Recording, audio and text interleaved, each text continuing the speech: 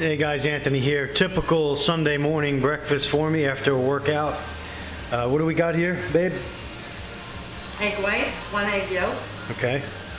sauteed with Marziano tomatoes, Okay.